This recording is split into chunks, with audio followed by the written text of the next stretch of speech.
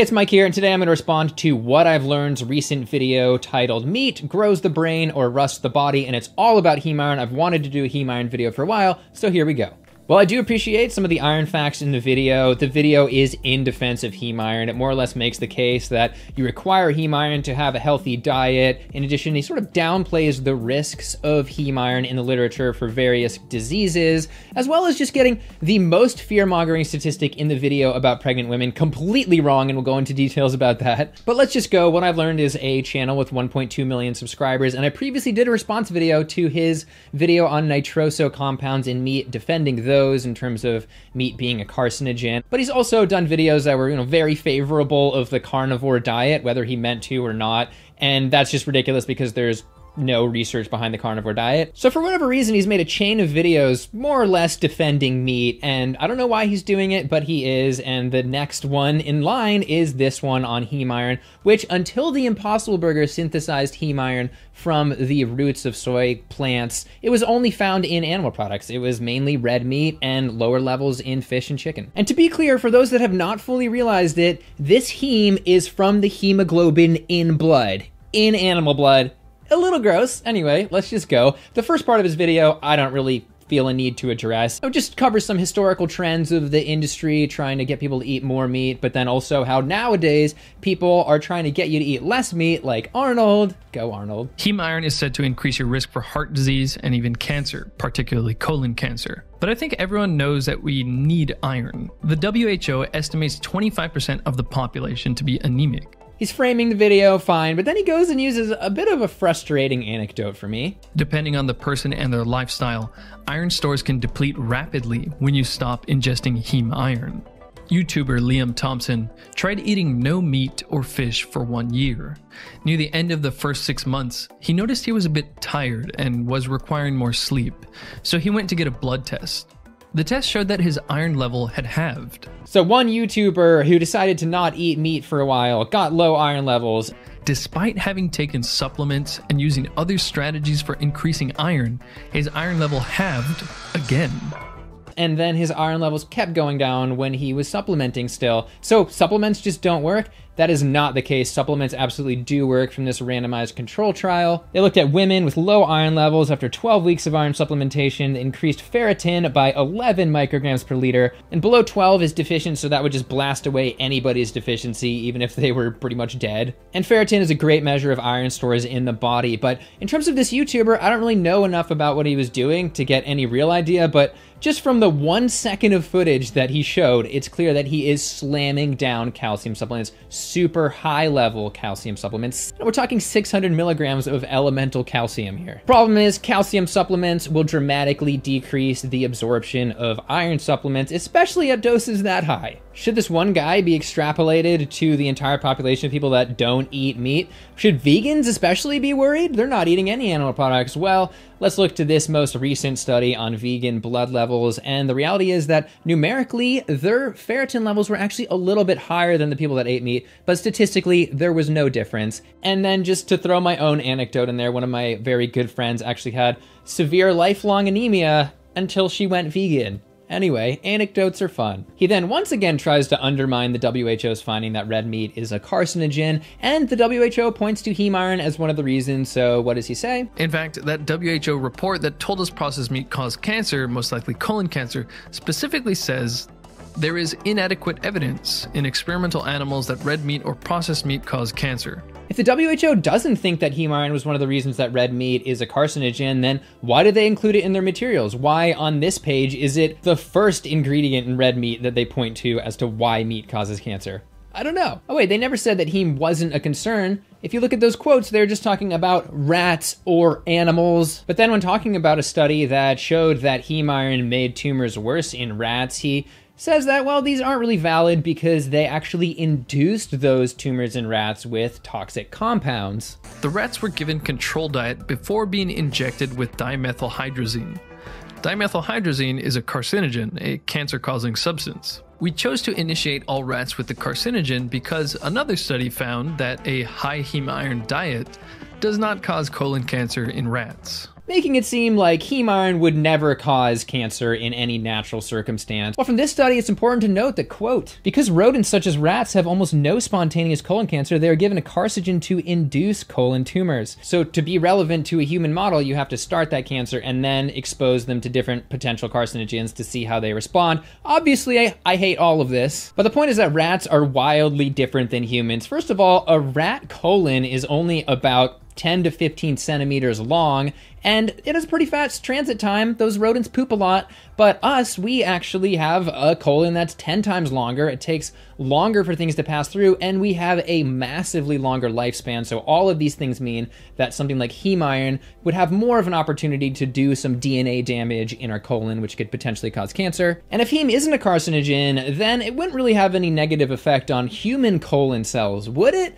Well, from this study, looking at human colon cells, they found that hemoglobin increased DNA damage in primary cells and concluded that hemoglobin/hemin, whether available from red meat or from bowel bleeding, may pose genotoxic and cytotoxic risk to human colon cells, both of which contribute to initiation and progression of colorectal carcinogenesis. So no one WHO quote on animal studies does not put heme iron off the hook here, and since their announcement, we've had more studies linking it in animal models. For example, this one that found that heme iron increased precancerous lesions, tumor load, and was genotoxic to the colon. So the case is stronger, and we also can't forget that statistically powerful, significant correlation in humans between colorectal cancer and heme iron consumption. It's there, let's not forget about it. It also doesn't stop at colon cancer from this study. High heme iron is also associated with 3 times the risk of esophageal and 2 times the risk of stomach cancer, with them saying, quote, iron can cause oxidative stress and DNA damage. And it goes beyond cancer. What about heart disease, our #1 killer? Well, from this study, we're talking about a 57% increased risk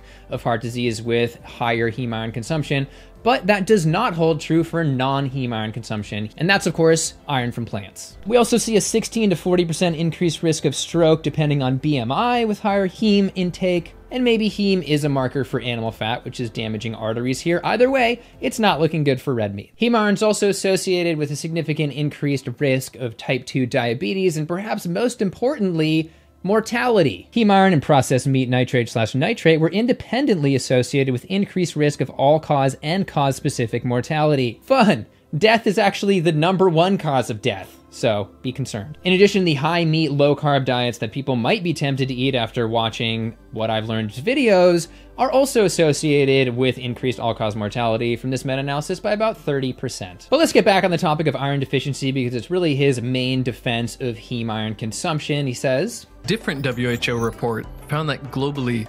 47% of iron deficiencies come from pre-kindergarten children. Unfortunately, iron deficiency anemia in growing children has been associated with cognitive deficits due to abnormal brain development.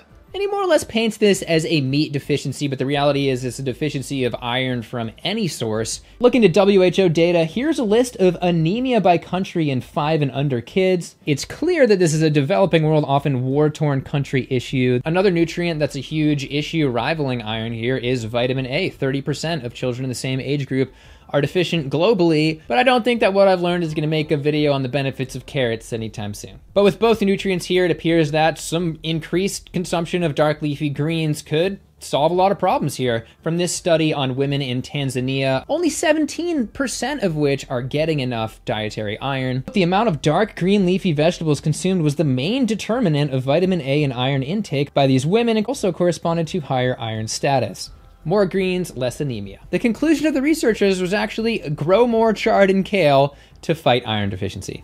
Cool stuff. Also, in terms of heme being a solution for the developing world, I don't think our planet can take it. First of all, a lot of meats like pork, only 40% of the iron in them is heme. Other ones like steak and lamb are higher, but environmentally, we can't handle more of these ruminant animals. It's not a solution, and plant-based sources of iron are way cheaper, better for the environment, and they get the job done. If you've got the meat goggles on, the solution is meat, but it doesn't have to be meat. Anyway, moving on. Now for the topic of absorbability, and yes, heme iron is more absorbable in its raw form than plant-based irons, but later on in the video, we're gonna talk about how you can change that Anyway, he spends a good portion of the video painting heme iron as not just superior, but really necessary for health. He mentions this study. As this paper explains, during pregnancy, there appears to be a preferential fetal use of maternally ingested iron derived from a dietary animal-based heme source. The study took 19 women and gave all of them both 8 milligrams of heme iron and 8 milligrams of non-heme iron. They then traced it to see how much made it to the baby. And I actually thought that heme would have been even more, but the difference wasn't that crazy. But you have to put this into context here, because in terms of iron intake, plant iron is much more abundant and eaten in higher levels across the board. Now, for example, 4 ounces of cooked spinach has 3 times as much total iron as the same amount, 4 ounces of steak. Now, we're talking 6 versus 2 milligrams. So that study wasn't really practical in terms of real life iron intake. And so it's no surprise that looking to vegan populations, they eat way more total iron than meat eaters. Heck, this recent study found that the vegan group was eating nearly twice as much iron as the meat eating group. Not quite, but almost. And at one point, he mentions a study that found that babies had more complex neural networks if their mothers had a higher dietary intake of iron. The higher the iron take throughout the pregnancy, the more complex the gray matter of the brain was at the time of birth. But it didn't specify heme or non, just total iron, so in this case, the vegans are looking a lot better. And in terms of pregnancy health in general, gestational diabetes is a big concern. And from this study, just over 1.1 milligrams of heme iron intake was associated with over twice the risk of gestational diabetes than lower heme consumers. This is where things get really bad, and I think he needs to correct this next part in some way, but it sounds very scary what he says here. Unfortunately, it looks like iron supplements don't cut it for pregnant women. Despite taking prenatal vitamins with iron, 58% of the women had iron levels below normal. Oh my god, 58% of pregnant women, if they don't eat heme iron, are going to end up being deficient and have stupid babies. Oh, he's so wrong. He's so wrong. After looking through the study forever, maybe I'm wrong, I think he mistakenly took the inverse from this quote, which was actually 42% of the women having low iron stores at delivery. Well, they were anemic in terms of hemoglobin. As this chart shows, only 16% were actually below the 12 microgram cutoff for ferritin or iron store deficiency, and you can see that no babies were deficient at all. Third and worst of all, this stat actually undermines his whole video on heme iron because all 19 of those women were given heme iron throughout their pregnancy. That was what the study was about. And as you can tell by this quote, they actually killed a piglet at Texas A&M to do this. So yeah, they were definitely eating heme iron. I think that pig can vouch for it. So it looks like heme iron doesn't cut it for pregnant women. They all get deficient. No, I'm kidding. But to fact check this, in terms of general pregnancy, we're talking only about 10 to 16% of the US population of pregnant women having deficiencies, and that includes all the women who don't take supplements. As I mentioned before from that randomized control trial, supplements absolutely do work in terms of raising iron levels, so don't let him fool you. This review of 13 studies found that people who don't eat meat, people who don't have a steady supply of heme iron, had consistently lower levels of iron and had consistently higher rates of anemia. This was especially the case for women who could become pregnant. He then says that people who don't eat meat have higher levels of iron deficiency, pointing to this review of studies on vegetarians showing that they had higher rates of iron deficiency. And yeah, I do agree that vegetarians in general, they don't eat meat, and instead of replacing it with more iron in the form of plants, they end up eating a lot of dairy and eggs, which is devoid of iron. However, a strong case cannot be made for vegans. They tend to replace meat with iron-rich legumes, and the studies in here reflect that. Quite a few looked at vegans. First of all, they're all 15 to 20 years old, so that's worth noting. Also, many of them show no difference in terms of iron deficiency rate between vegans and omnivores. Some that do show a little bit, but it's not statistically significant.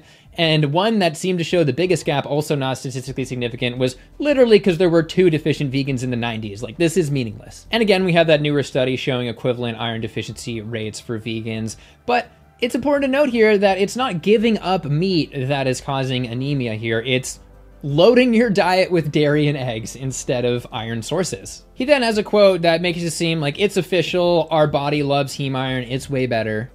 Due to heme iron's superior absorption, this review found that despite heme iron constituting only 1/3 of the iron that is actually digested, it makes up 2/3 of the average person's total iron stores. First of all, that's a Western population that eats a high meat diet. If you're going to look at long-term vegans or vegetarians that don't eat heme iron, it's going to be way lower. And one example is the Adventist vegetarians, about 20% of which are vegan, who are arguably the longest living population on Earth, and they eat no heme iron. So obviously that higher level of heme-derived iron in your body is not necessarily a good thing. And in terms of heme iron, guess what? Alcohol consumption actually increases iron absorption. So should we all become alcoholics to get higher iron levels? No, clearly alcohol is not a healthy food, and it also happens to be a carcinogen. Next, he has a section on iron overload, and I think he gets a lot of this right. He even says that iron overload can have negative effects, even if it's not super high levels, which are rare, just high normal levels.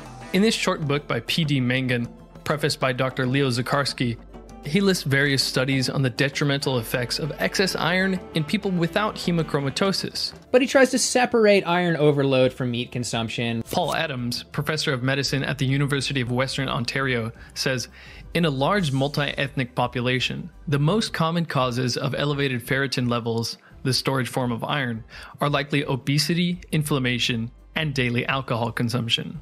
Making it seem like meat isn't responsible ever, but from this paper, quote, overload can also result from excessive absorption of dietary iron due to various causes, including chronic ingestion of greater than adequate amounts of dietary iron, especially from heme, so meat. And he even discusses how, we can't really prevent too much iron from entering our system, and it's probably because iron was rare. So a lot of the excess iron problems that we have in Western populations could simply be from us not being able to limit the absorption of heme iron from meat. And that connects to another disease, which is Alzheimer's, and we'll get to that in a second, but first, he takes it from a completely different angle. Here he is. In fact, one component of cognitive decline and Alzheimer's disease is thought to be a heme deficiency. Research has found that hemoglobin and heme itself help reduce inflammation in the brain and clear out the problematic amyloid plaques found in the brain of Alzheimer's patients. Heme deficiency. One might misinterpret this as being a dietary heme deficiency. That's not what the study is talking about. It's talking about brain heme deficiency. The brain literally not getting enough blood, and one reason this could be is that Alzheimer's is a atherosclerotic disease. It's a clogged artery disease. Trigger warning for a nasty image. Here are the brain arteries of Alzheimer's patients versus non-Alzheimer's patients. A lot of Alzheimer's is from starving the brain of blood, from clogging the arteries, from eating animal fat. Eating meat is not a good strategy for preventing Alzheimer's, especially because what is probably a bigger risk in terms of your diet is excess iron consumption from this study. Excess iron actually oxidizes and makes those brain plaques damage the brain more. In the words of a researcher who actually scanned brains of Alzheimer's patients to determine a connection from UCLA, quote, the MRI technology we used in this study allowed us to determine that the increase in iron is occurring together with the tissue damage. The accumulation of iron in the brain may be influenced by modifying environmental factors such as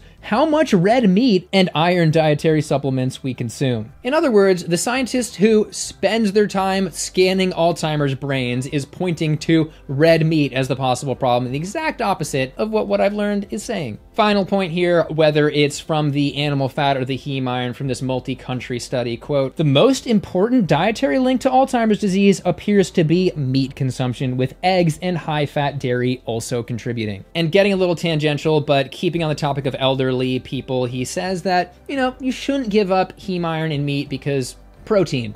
But older people might be tempted to avoid good sources of heme iron for some of the reasons I just talked about. Though older people are at risk for sarcopenia, muscle wasting, which is linked to a higher risk for death from all causes. Several studies have shown that the easily absorbable animal protein is good for maintaining muscle mass in the elderly. Problem is, from this 2019 study that actually looked at real people's muscle mass and their actual plant versus animal protein intake, they found that it makes no difference. It's just the amount of protein that you eat. Another huge point here is that we're talking a lot about how heme iron is more absorbable, but the thing is, when you actually combine plant iron with vitamin C, it becomes much more absorbable, in certain cases 6 times more absorbable, making it directly competitive or possibly more absorbable than heme iron. Another lesser known one is that if you cook whole grains with garlic or onions, it also increases the iron absorption. And another point, As I mentioned earlier, you can get Heme Iron from the Impossible Burger now that is plant-based. It's available at Burger King now, which is crazy. And while I do think that this is not a health food, at least according to Pat Brown, the Heme Iron that they use here from soy is actually less oxidizing than the Heme Iron in meat. Probably still does some damage, but it's unclear how much it does. Anyway, in the end, I wholeheartedly disagree with the positive claims here made about Heme Iron and what I've learned in this video.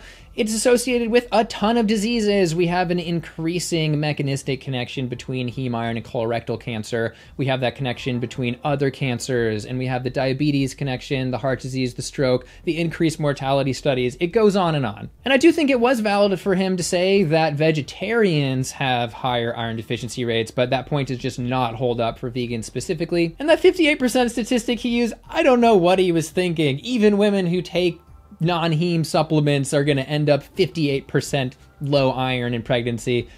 Those women were eating Heme Iron. They were literally eating piglet blood.